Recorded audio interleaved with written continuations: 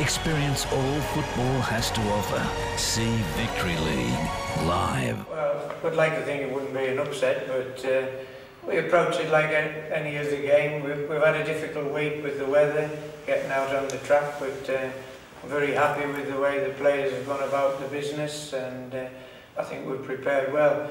Always a difficult game, you know. Olympia, a good side playing good football, so we're going to have to work hard. Is this the game you look forward to the most, the games against Olympia in the Victory League season? Well, I think we've built up a little bit of history between the two clubs, both vying to be top teams, and they certainly apply pressure on us on a match day as well. So, yeah, we look forward to it. It's one of those in the calendar that you're looking forward to. There's a bit of a concern at the moment about, especially last weekend, with the goal differences between the teams out there. Well, yes and no. I think we've been a bit hard on the bottom teams. They have struggled and we conceded a few goals at the weekend, but generally a lot of the games have been close encounters this year. And like with Glenorchy Knights, I think they're building for the future. If Chris can keep those players together, they'll be okay, they'll be strong.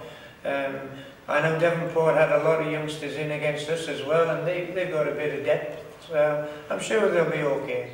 We've got the FFA Cup locked in now for the date and things like that. How will that tie in with your Victory League? I'll check the fixture, but is it what day do you play before that Tuesday? Is it Saturday? We play on the Sunday, but we're trying to get the game back to the Saturday.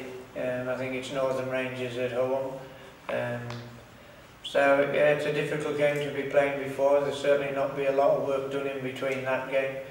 But our preparation for every game takes care of the FFA Cup. You know, our preparation has to be good, starting with Olympia this weekend. It's an unusual thing for you though as a coach, I guess, trying to back up a couple of days after having one game. Yeah, backing up in midweek is not usual, so that's a new. We're lucky that our trainers, Rob Aiken, Tim Undy, provide us with recovery sessions as well after games, and that's become a very significant part of our preparation. Do you know much about Tuggeranong? Have you watched any tapes of them or anything like that? Yeah, we've had some footage. The footage was a little bit deceiving because since then they've had quite a few changes, a new coach. So again, we have to respect them. They're in the NPL in ACT. They're a good club. The president was on the phone the other day to our president for about an hour, so saying they're going to win the game, but we'll see about that. But we'll respect them when we have information on them, and probably 2 weeks' time I'll go and have a look at them. Would you expect to start favourites playing at home, or is it just too hard to say with not knowing how you're going to match up and things like that? Yeah, it's difficult. I mean, we think we're in a good space being at home, and we'll be ready for them as well. I guarantee our preparation will be very thorough, and we'll go into the game with a lot of confidence. All right, Connor, these games against Olympia, ones that the playing group circles on the calendar, I suppose, and look forward to? Yeah, I think it's always good to have a top, four clash with another team. Boss has been training us quite hard these past few weeks, so we get ready for these games and make sure we're on top for the game. I think it was 3-0 last time we played, to your advantage. Do you change much from that, or has much changed since then, do you think? I think we're still going to be looking at playing a 4-3-3 possibly tomorrow. I'm not sure, but I mean, I've got a couple of new players in the team, like Jaden Hay coming in, so it's kind of, it's good to sort of just boost our players and everything like that. These games are always talked up, but you always seem to get the job done against Olympia. What do you think is the reason behind that? I think, from last week's game up in Devonport, it was really, just a fighting game. So we fought and had a lot of, got inside of us and worked hard at the game. It wasn't much of a passing game or a skill game, but just a bit of desire and energy and effort, always gets us over the line. So that's what we're going to be trying to put in our game tomorrow. Hard not to put the back of your mind the big game in a couple of weeks and try and focus on the Victory League at the moment. At first, once we qualified for the FA Cup, we're all very excited. But week by week we take the games, and once we're up into the FA Cup, that's when we think about it. But now we just think about the league and concentrate on that and make sure we keep winning our games. All right, Glenn, how do you topple the best team in the comp?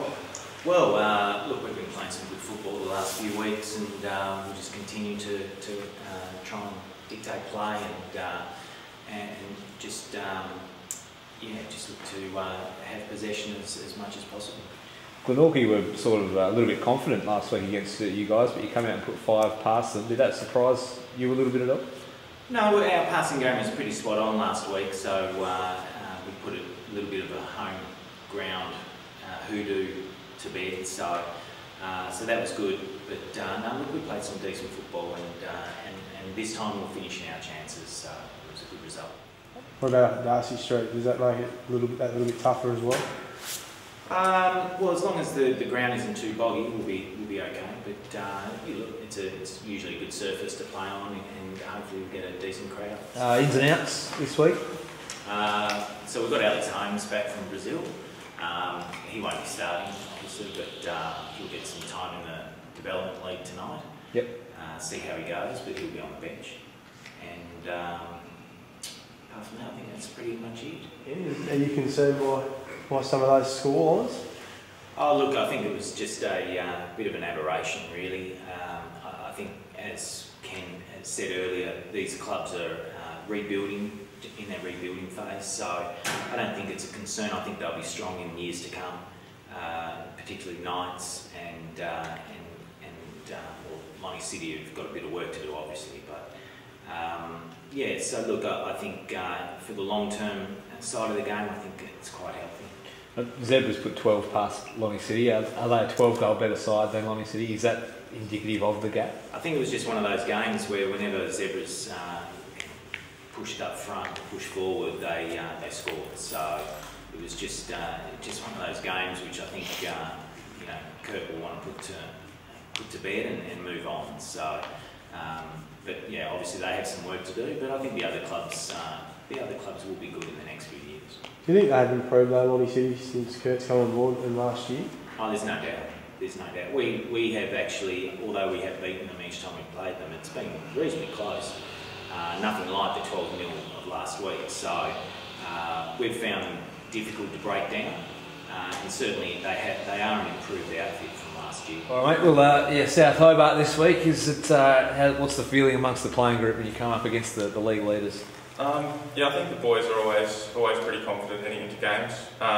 Pretty happy with where we're at the moment, and like Glenn's just said, we've been playing pretty well the last few weeks. So feeling around training this week's been good, and I think we're feeling pretty confident heading into the match. Do you get up for those games more than others, do you think? Or yeah, I think we've got a group that can rise to the occasion on big days, especially we've seen in cup finals over the last couple of seasons that we've risen to the occasion. So yeah, definitely the added pressure maybe in the occasion helps a few of the boys get up and really perform. You can't ever seem to quite knock South Hobart off. You're sometimes pretty fancy to do so. Does that have a mental effect or anything? Does it give them a mental edge? I don't think so. Yeah, since the start of the Victory League last season, we haven't been able to get points off them, but we've had a few close ones with them scoring some 90th minute winners and that sort of thing. So hopefully this time can go the other way and we can maybe snatch the late winner. But yeah, like I mentioned before, all the boys are feeling pretty confident, so should be a good game.